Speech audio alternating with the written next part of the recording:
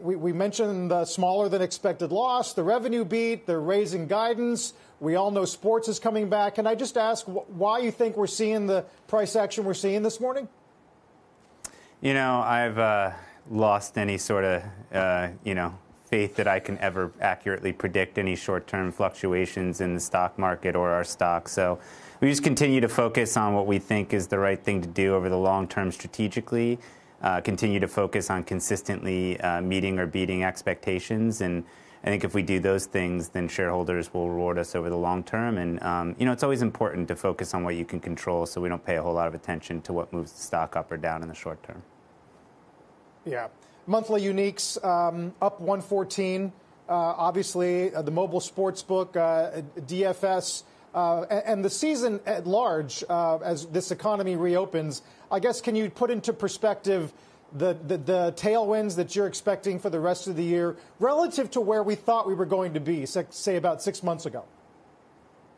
Well, you saw some of that in Q1. We had an incredible quarter, really just, hit on all cylinders, and so happy with all the metrics and results that we delivered. We also did a ton on the strategic relationship side, a lot of products that we released. We have some upcoming social features, which I think are going to be game-changing. So lots of exciting things in Q1 and lots of exciting things coming. And, as far as the rest of the year goes, I think that as you see people, hopefully return to more of whatever normal looks like, we haven't seen any adverse impacts so far as more vaccinated people get out and about. Obviously, we think we had some benefit from, more of stay at home and things like that. But so far, we haven't seen any loss of momentum. So we're certainly being appropriately cautious about what that could look like, but everything we're seeing in the data suggests that strong momentum is continuing, and we feel like we are well lined up to have a great last few quarters of the year. Hi, Jason. It's Deirdre here. I have a broad question for you. Legalization of gambling, it's now producing billions of dollars in tax revenue that was previously unrecognized. How can that, in your view, be best reinvested into the industry? What can it ultimately accomplish for the end user? Well, first of all, I think we're still very early on. So I think a lot of what we hope to do will be, in terms of generating tax revenue, will be over many, many years.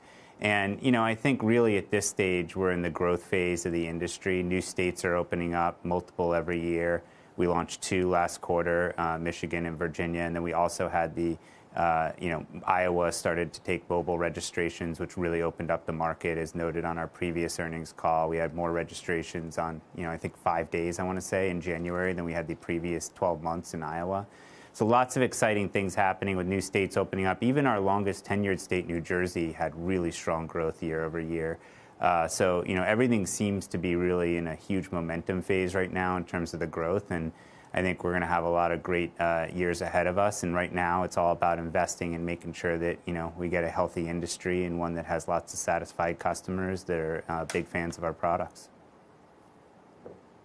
Finally, Jason, we were just mentioning Kathy Wood's ARK fund, and she's going to be on our air later on today.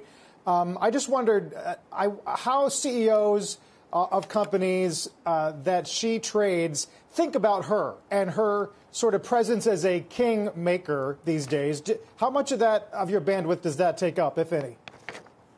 Well, I'm a great admirer of Kathy's. She's made a number of incredible calls. I follow her on a personal level, and many of the things that she likes, I look at and often invest in. So I think she's really an incredibly smart person. She's obviously done extraordinarily well, and very, very fortunate that she believes in us. I think that says a lot, and we're very grateful for her support.